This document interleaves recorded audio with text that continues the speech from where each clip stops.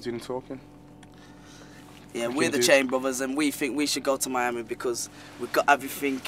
The girls will like us. You know, we're different. We love to see the vicinity. What's Miami all about? You know, the cars, the women, the clubs, and we reckon that we get down. We should get picked. Yeah, man. Right back now, I think we're the best geezers who've just walked on this coach. I'm telling ya, trust me, I'm real. Best looking and everything, and we're all family. In the mind, the looks, we're all brothers. Body structure. And we're all three brothers, as you know. So you ain't gonna get better than this, really. You get me?